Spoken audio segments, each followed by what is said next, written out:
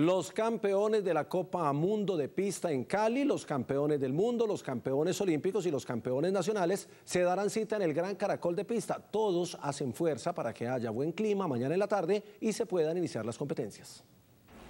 La principal preocupación para los velocistas alemanes, los más rápidos del mundo en la actualidad, es que el velódromo Martín Emilio Cochise Rodríguez no es techado. Esperamos que el clima ayude, que no llueva. Es mi primera vez en la pista y busco la mejor forma de competir en ella. Un velódromo abierto genera condiciones de carreras distintas para los corredores y obliga a variar la táctica para cada competencia. Tendremos mucho viento, eso afecta principalmente la escogencia de la línea de carrera. A pesar de las variables en la pista, los mejores del mundo demostrarán en Medellín su potencia en el sprint. En la Copa Mundo de Pistas de Cali, 4 alemanes disputaron las medallas de oro, plata y bronce en la velocidad pura. Primero entrenar y luego mejorar cada aspecto paso a paso para ser más rápido. Los teutones Maximilian Levy y René Enders hacen parte de la tripleta dueña del récord mundial de la velocidad por equipos y son los principales candidatos para la medalla de oro de esta especialidad en Londres 2012. Seguimos hablando ahora de disciplinas sobre ruedas, pero pasamos a los deportes a motor. Tomás Puerta, el motociclista antioqueño, termina su temporada nacional e internacional en el latinoamericano que tendrá como sede a la capital del país.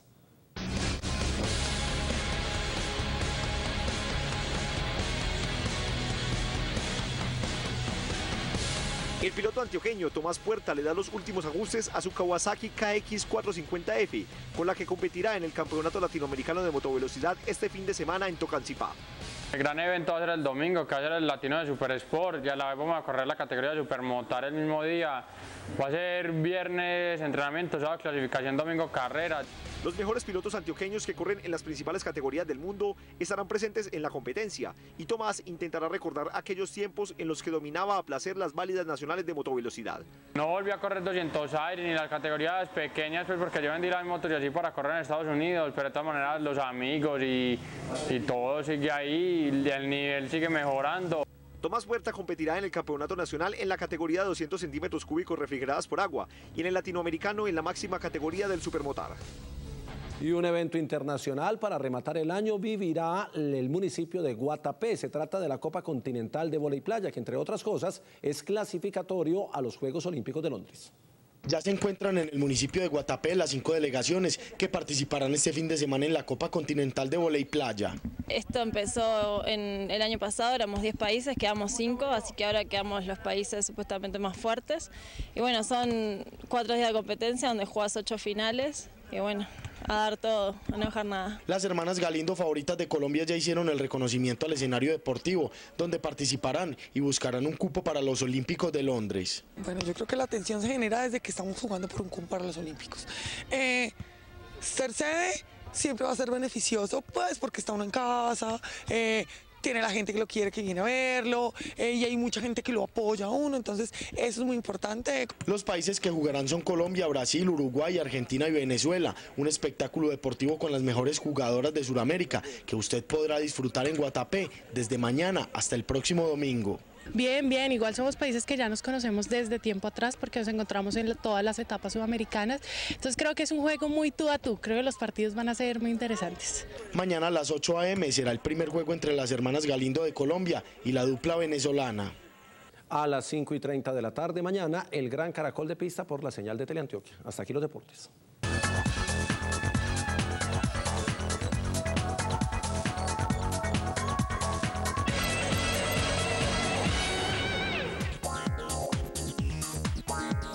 Desde el Centro Comercial San Diego les damos la bienvenida a los colores del entretenimiento en Teleantioquia Noticias, con las buenas noches muy frías, por cierto. Mónica, ¿qué tal esta noche de velitas? Muy fría esta noche de velitas que esperamos se caliente precisamente con esas luces que se encienden hoy. Un saludo para ti y por supuesto para todos ustedes en casa. Iniciamos hablando de moda y una propuesta que llega a la ciudad con toda la tendencia del estilo europeo. Llega a la ciudad una propuesta de moda masculina con toda la información que dictan las grandes capitales del mundo como Milán, Londres, París y Nueva York, pero adaptada a la figura del hombre colombiano. Aquí en Colombia tendemos a usar la talla que no nos corresponde. Una persona, he visto llegar aquí personas preguntando por talla 34 cuando lo que tienen lo que deben llevar es una talla 30. No sé, es como una costumbre a usar la ropa demasiado grande. Pero, ¿qué no debe faltar en el closet de un caballero? En el closet nuestro nunca deben faltar unos muy buenos zapatos negros, ojalá unos buenos zapatos cafés, un jean oscuro que podamos formalizar con una chaqueta o con un blazer. Si uno puede tener un solo vestido, es mejor tenerlo azul. Las camisas blancas son fundamentales, uno con camisa blanca va a la fija siempre, porque la corbata le pone el toque distinto, la corbata te cambia completamente la pinta. Una colección cargada de detalles, diseño y color, para el hombre de hoy que se ve y se siente de espíritu joven. La Noche de las Velitas, Mónica, es una de las fiestas más tradicionales en todo el país. Una celebración que es para vivir en familia y para hoy darle la bienvenida a la Navidad. El Día de las Velas, Noche de Velitas o las Velitas, como suelen llamarlo, es una de las más tradicionales fiestas de Colombia y se celebra en la noche del 7 de diciembre, en la víspera del Día de la Inmaculada Concepción de María. Este día marca el comienzo de las fiestas navideñas en el país. Es muy bueno para estar en familia, alrededor de todos los hijos, nietos y bisnietos, prendiendo las velitas, con mucho cuidado que nos vamos a quemar. Aprovecho la oportunidad para decirles sobre la pólvora. Hombre, no quemen pólvora. Y que Medellín se encienda con ese poco de velitas, estupendo, porque le queremos dar no solamente al departamento sino al país el ejemplo de que tenemos una esperanza de vida en estos momentos tan difíciles. Para mí el Día de las Velitas significa una fiesta familiar, un momento para estar en familia y pasar feliz. Además de ser un dogma de fe que declara que por una gracia singular de Dios, María fue preservada de todo pecado, es un día para celebrar y compartir en familia el inicio del mes más colorido y divertido para muchas personas. Bienvenida a la Navidad. Y desde hoy comienza un fin de semana largo, por eso nosotros les presentamos una completa agenda con diferentes actividades.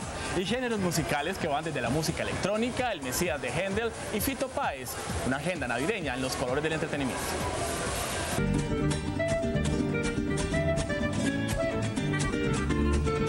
Prográmese para mañana 8 de diciembre con la mejor agenda para este festivo. No se pierda en el Teatro Metropolitano la Orquesta Filarmónica de Medellín en escena interpretando la vida de Jesús en El Mesías de Händel. La fiesta continúa en el Centro de Eventos Forum con uno de los mejores DJs del mundo y por primera vez en Medellín, Steve Aoki.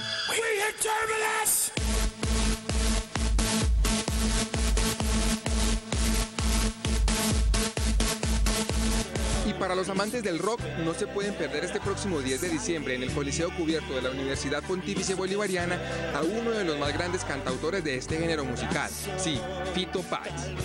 Así que ya tienen la agenda para que se programen a partir de mañana.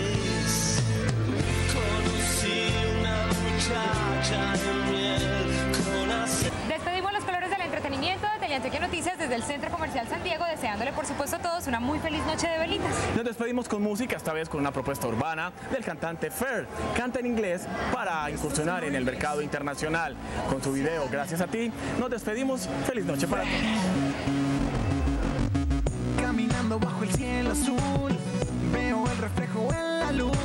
Desde pequeño, Fer creció entre instrumentos y trabajó con grupos underground de la ciudad, y hoy su recorrido lo lleva a proponer su música bajo el género electrourbano. Es una mezcla de sintetizadores, pianos, con una mezcla de música muy dembow, lo que se está manejando pues como aquí en Colombia, lo que es el género urbano, también muy influenciado por cosas muy americanas.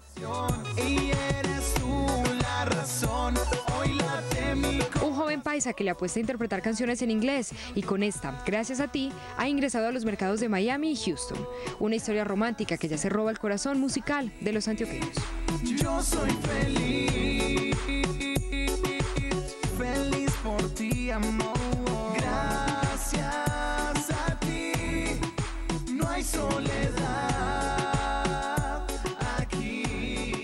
Bien, hasta aquí las noticias. Sigan en Teleantioquia con Por Su Salud. Muévase pues y luego Deporte en Vivo. Las noticias regresan mañana a la 1 de la tarde y 8 de la noche. La emisión de la noche después del ciclismo. Gran caracol de pista desde las 5:30 de la tarde. Hasta aquí las noticias por hoy. Que pasen feliz noche.